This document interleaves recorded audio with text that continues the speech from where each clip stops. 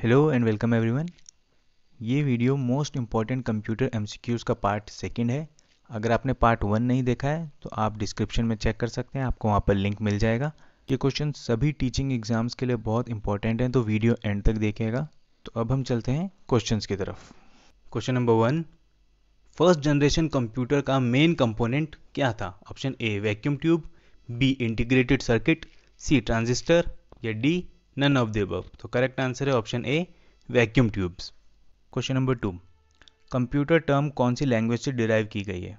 Option A Latin, B Sanskrit, C Greek या D German.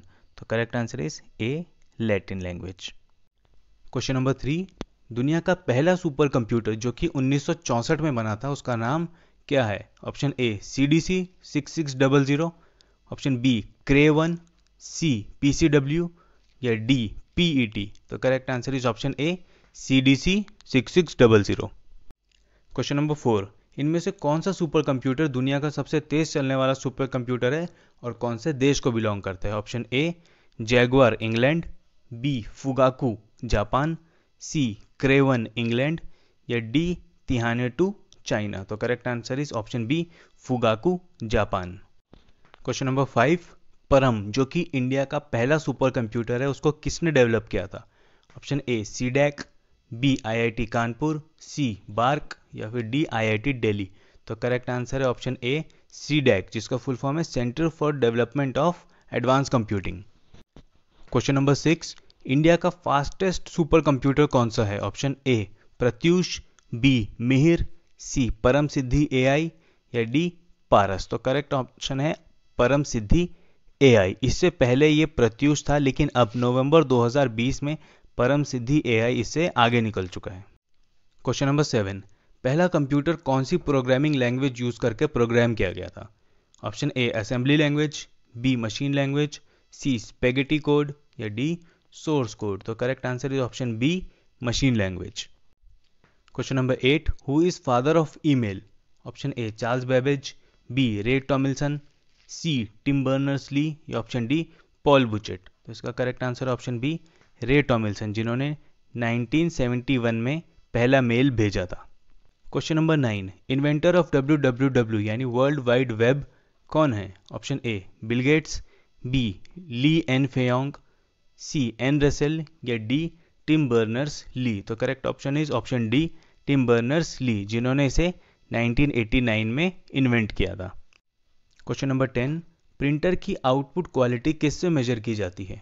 Option A dots पर line, B dots printed per unit time, सी dots पर inch या D all of the above. तो correct answer is option C dots पर inch, जिसको DPI भी कहा जाता है।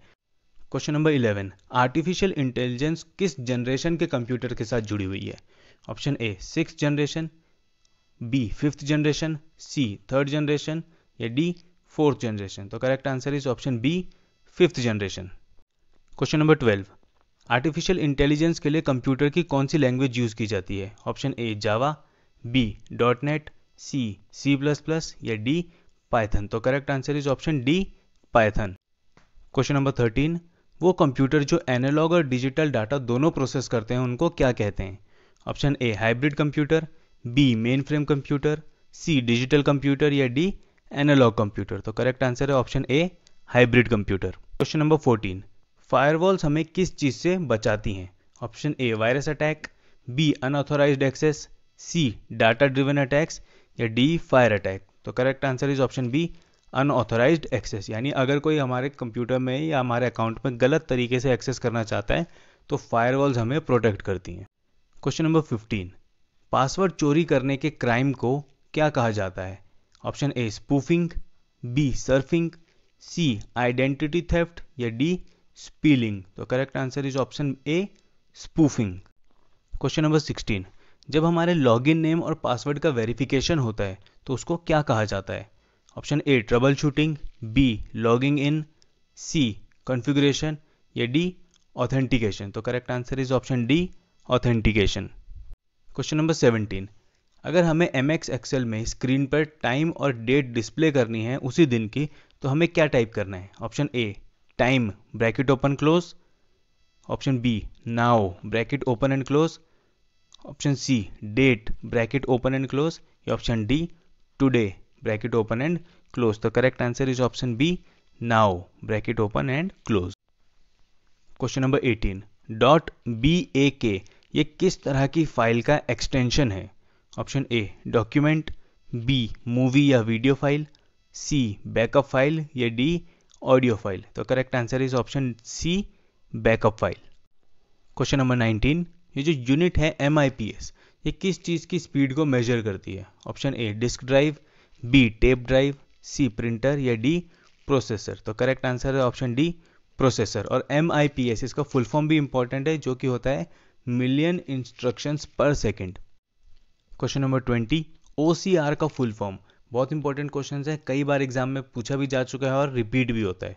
Option A optical character recognition, B optical CPU recognition, C optimal character rendering, या डी और अदर कैरेक्टर रिस्टोरेशन। तो correct answer is option A optical character recognition. Question number 21, MPG extension होता है फाइल का, वो किस तरह की फाइल के लिए यूज़ किया जाता है? Option A MS office document, B image file, C portable document file, या डी एनिमेशन फाइल या मूवी फाइल। तो correct answer is option D animation या फिर मूवी फाइल। क्वेश्चन नंबर 22, जो फॉन्ट साइज को नापने की यूनिट होती है वो क्या होती है? Option A pixel, B point, सी डिडोज, या डी परसेंट्स। तो correct answer is option B point.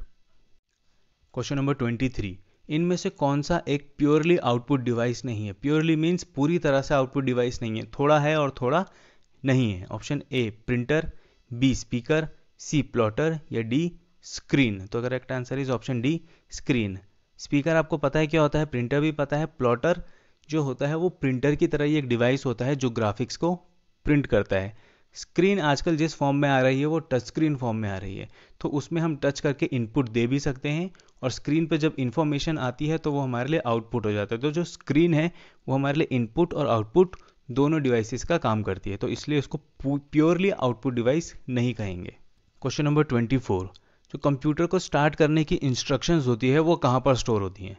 Option A RAM, B CD-ROM, C ROM chip, या डी नन ऑफ दिस। तो correct answer is option C ROM chip.